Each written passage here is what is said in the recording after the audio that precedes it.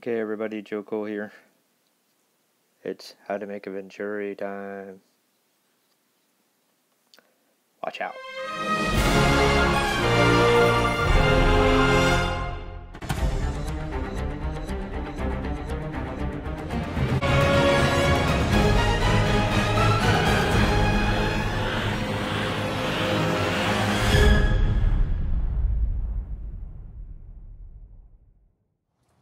Okay, so to go over the actual building of the Venturi, this is the one I've been using on my Skimmer thus far.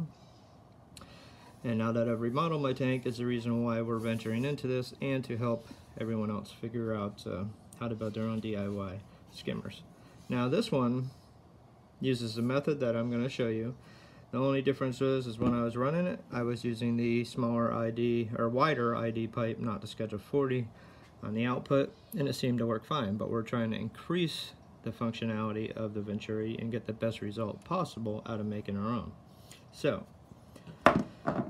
to start, you'll need, for the setup, is a 3/4 inch T with a 1/2 inch threaded reducer on it built into the T. It's 3/4 by 3/4 slip with a 1/2 inch thread input. You'll need a 3/4 inch coupling, and you need a 3/4 by 1/2 reducing bushing with the internals being threaded to accept a 1/2 inch barb by 1/2 inch MIP nylon fitting to create the jet. So to create this piece here, I take this reducing fitting, take the sticker off, of course, because you're going to ruin it anyway, so it doesn't matter. Anyways, can clean the rest of that up later. I use a PVC cutter to cut down the edges. Careful, probably wear some safety glasses because you might get pieces will go flying like crazy. Make sure nobody's standing next to you. You don't want to injure them. And I just keep, trimming little pieces off until I get it really close to the edge of this bushing, so it will slide all the way through the pipe. Alright, so then next, grab an orbital sander. You can do it by hand, it will take longer, but I use a sander, and once I get this all trimmed down, I basically just roll this back and forth, trying not to scratch up the main body of the slip fitting as I do it. So you can do it on a little bit of an angle until you get it down right to the edge. So I don't know if you can see on this fitting, it's pretty smooth, original right here, and then all this has been sanded down. Okay, so the next step will be to tighten this nylon fitting in to the fitting that you just made. So this is going to slip inside of this T fitting. Alright, that's the purpose of, you have to take this off because you're using this in a reverse fashion. Normally it would be right in the end, you would screw in what you want, but we can't do that. So next, being very careful, I suggest you wear some leather gloves or something if you're not comfortable using a razor knife. And I want to make sure you're safe. So never cut towards you, okay? So cut away from you. And what we're doing is we're just taking these little edges off that are sticking out past the PVC. Can you see them sticking out?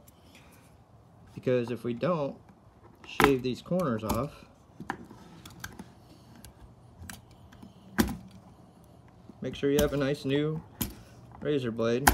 And be careful, and as long as your hands aren't in the path of this razor knife and it's away from you, you will not cut yourself. But once again, leather gloves, cut-proof gloves, something to protect your hands if you're not used to or comfortable with using a razor knife, and want to protect yourself. So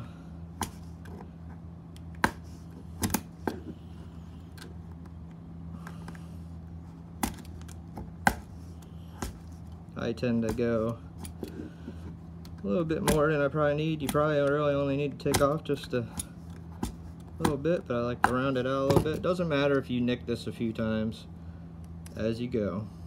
Try not to tear it up, but you'll be good. Alright, moving on. Now, this fitting, see, slides right in there. Boom.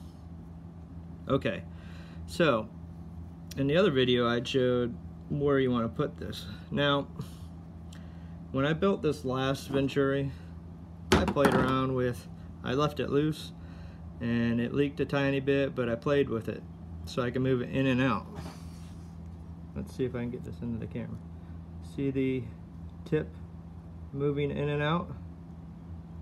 Now, other tutorials I've seen show the tip being cut right there.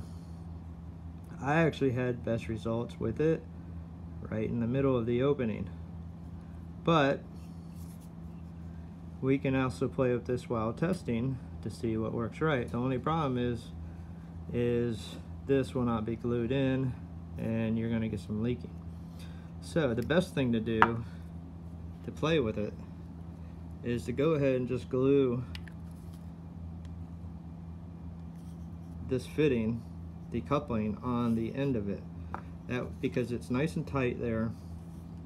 Actually, you might not even have to glue it. So shove it in there. Should be nice and tight as long as you didn't sand down this part of the fitting here and you left it still shiny. Now we can hook the hose to it coming from our test pump and we can slide it in and out while the water's hooked to it to see if it produces better when it's like that, all the way up to the edge right there, or if it's halfway in.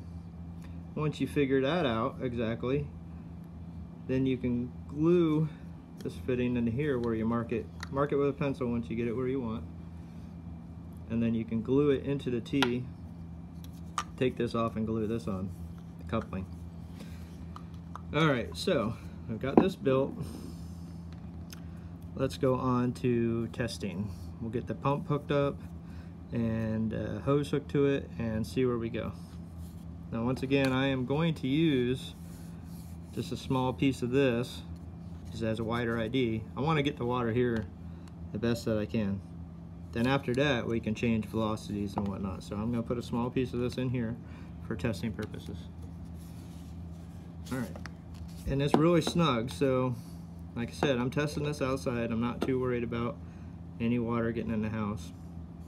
Now if this is a little loose because you've sanded it down so you're playing with it, we can always go and wrap a little bit of Teflon on it so as we push it in and out, we get the right suction through this hole, because this is the only place you want to get the air coming through, and based on where this tip is at is going to create the vacuum. So having said that, I'm going to do that real quick and then we'll move on to testing with water. Yeah, so now that I've taught you all that, totally changed the design. It's a lot simpler and uses less parts and it's cheaper, and this actually works better than the one I just showed you that you spent all that time watching. But there's pros and cons, so I will go over that later. Bye.